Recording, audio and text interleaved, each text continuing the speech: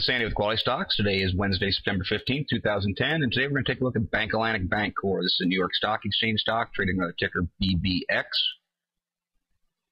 This chart fell through support recently a couple weeks ago.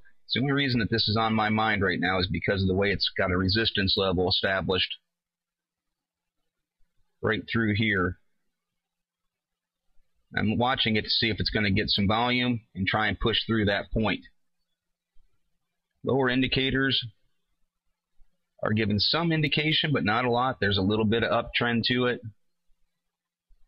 To the histogram, we're seeing a little bit of uptrend happening with the MACD as well. So we're going to look for this to continue and try and make a move. Right now, I'm just paying attention. This is primarily a price per share play. I want to see if it's going to make that move. Pinch kind of coming into effect. You can see the ADX is just now crossing through 40, so it's not very high at this point. The negative DI is even giving a hint that it might twist up farther.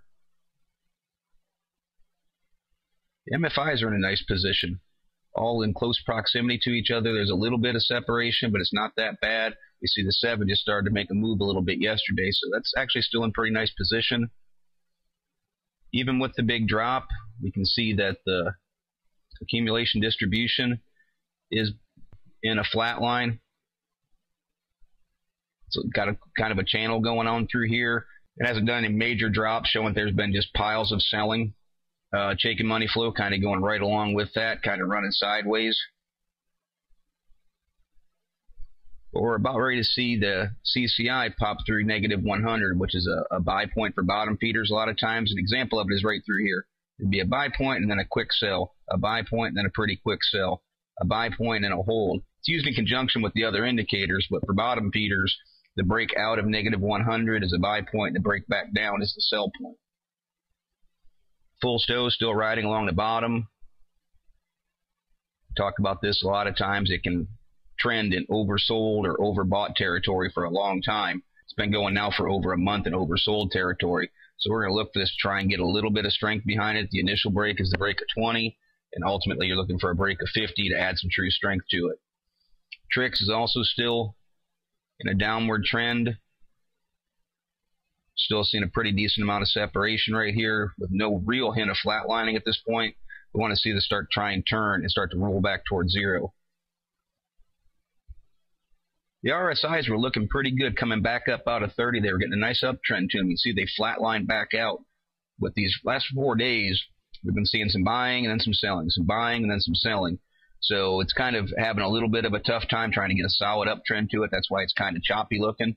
What we want to see is this have another decent day and break back up above 30. Like I say, this is pretty much a candle play. I want to see this bottom support hold at 87 for sure, but I'm just watching for some volume to come in. See, volume is kind of slacking off a little bit as it makes this little solid uptrend. I'm just looking for it to break through that resistance with some volume, because I think it has a decent chance of coming up here and testing near this old support level that it fell through, which also happens to be the 20-day moving average. And that's a pretty decent gain from where it is right now. Closed at 94 to up over $1.10. 20-day moving average is at $1.14. So that's why this chart came of interest to me when it popped up on a scan. Obviously, it's had a pretty big drop from $3.28 all the way down to 90 cents. So I'm just looking at it now for a possible bounce and maybe perhaps a reversal. But right now, I'm just looking for this break to look and see if there's a possibility of a nice little bounce. 343,000 shares on a kind of down day for volume. Plenty of liquidity to get in and out on a play like this. So that's just my thoughts and what I'm looking at. Again, this is Andy with QualityStocks. Thank you and trade smart.